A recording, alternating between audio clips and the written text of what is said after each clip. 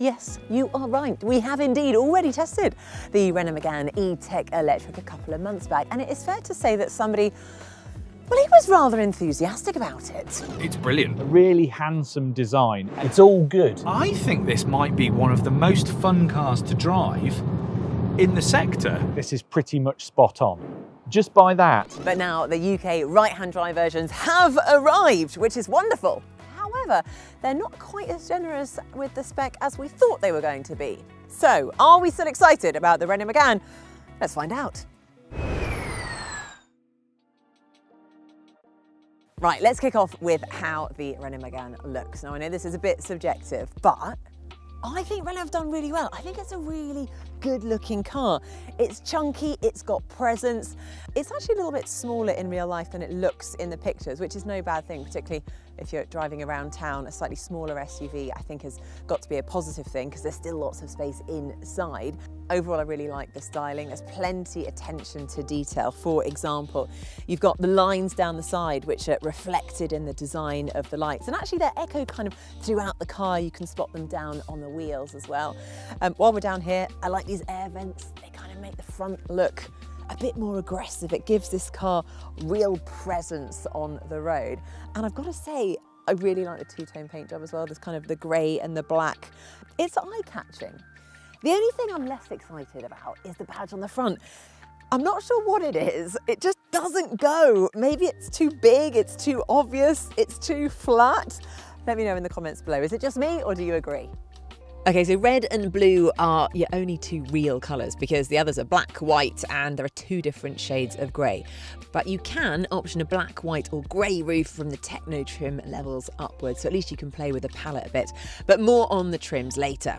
The launch edition is the only one that gets the gold accents that Renault call the F1 blade, which is a bit of a shame because there's nothing wrong with a touch of extra bling.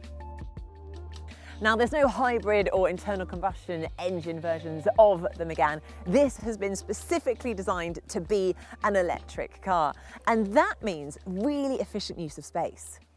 Right, let's have a little look around back here.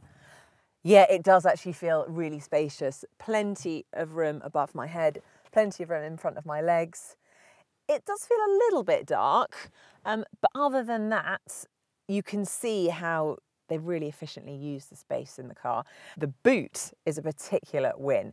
440 litres worth of boot back there. That's 25% more than your average hatchback. And yes, there's a false floor so that you can lob your charging cables out of the way. No frunk though, which does seem a little bit odd in a car that's been designed from the outset to be electric. Now inside, you are treated to Renault's OpenR-Link multimedia system, which has integrated Google. Hallelujah. This is so exciting for me because genuinely, well, it means that your operating system is constantly being updated, so it's super useful. It also means you don't need to worry about Apple CarPlay or Android Auto, although it does come with that if you want to use it. Instead, you can just use the lovely Google Assistant and Google Maps that is already integrated into the car. In other cars, when you're using Apple CarPlay, I find it so frustrating because sometimes the syncing doesn't work, it's just not automatic, it's a faff, it's not always straightforward. So this to me is amazing. I am also going to try the Google Assistant. Now before we started filming, I gave it a test. I've asked it honestly about 50 different questions and every time it's worked, it's recognised my question. So now that we're doing it to camera, let's see if it works. Hey Google, can you switch on my heated seat please?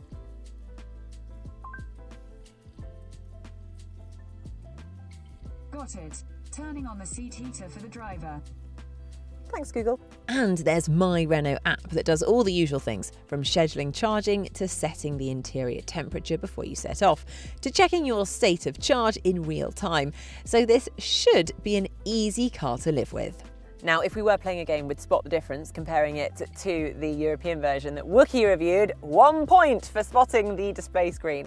In his version, there was a much bigger 12-inch portrait display screen.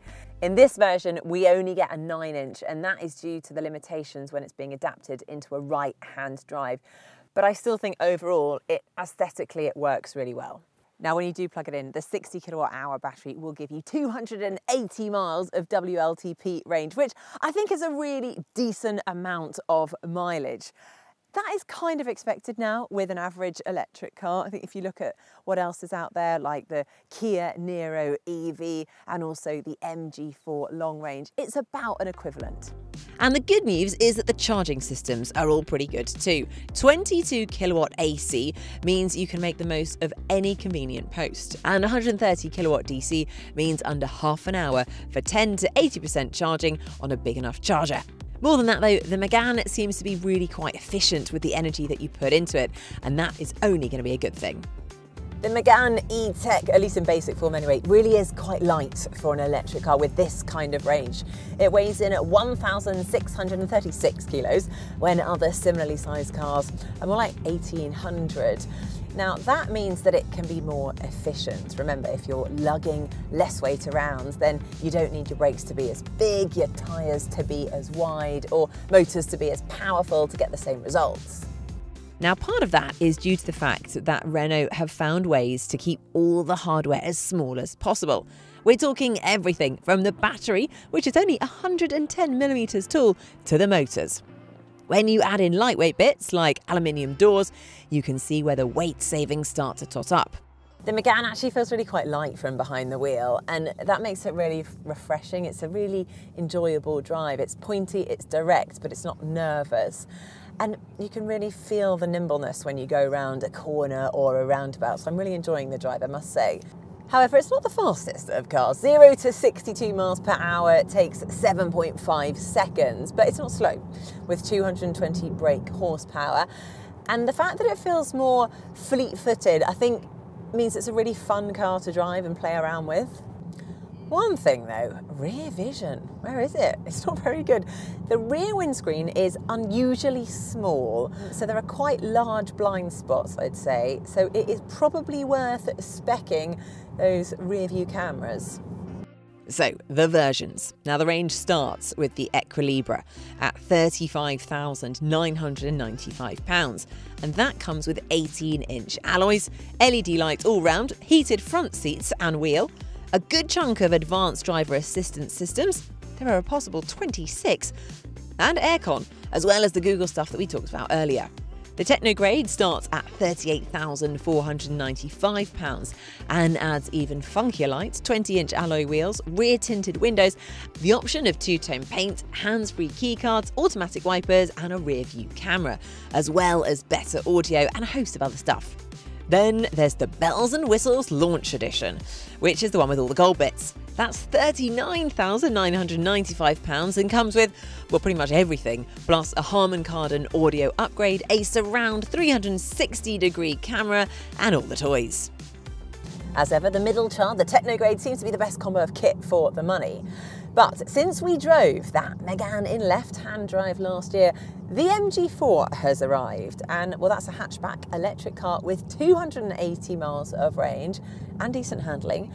And it comes in at £28,495 for the SE long range and £31,495 for the top-end trophy.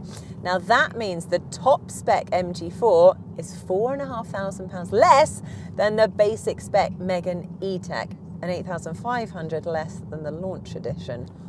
Whew, think about that one. Right, well, after that drive, I think it is time for a verdict. We have now officially driven the Renault Megane E-Tech Electric, the right-hand drive version. And do you know what? I still think it is a really decent car. It's stylish, it's fun, it's efficient, and it's going to be available at the end of the year. So Renault actually have some cars to sell, which obviously, as you probably know, if you're trying to buy an electric car, availability isn't huge at the moment. Supply is really dwindling. However, let's not forget, its very competitively priced competitor, the MG4, because this is going to cost you an extra £4,500 for a relatively low spec model compared to a relatively high spec MG4. So make sure you do your research, punch in some numbers and work out which extras is worth having. Now, the only thing that is left to conclude is that I think we need a twin test between the MG4 and the Renault Megane coming soon. The electric car market is definitely hotting up with new models from loads of manufacturers. It's getting difficult to work out which one might be best for you. But do you know who can help? Yes, electrifying.com. So please do visit the website if you need to know details. After all, we're here to clear the air.